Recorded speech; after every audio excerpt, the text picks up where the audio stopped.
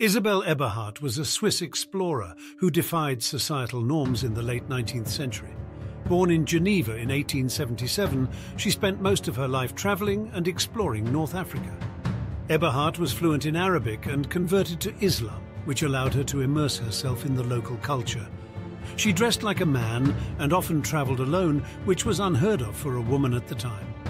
Eberhardt's writing was groundbreaking, as she wrote extensively about her experiences and was known for her vivid descriptions of the desert landscape. She was also a spy for the French government, gathering intelligence on the Algerian resistance. Sadly, she died at the young age of 27 in a flash flood in Algeria. Despite her short life, Isabelle Eberhardt left a lasting legacy as a fearless explorer, writer and spy.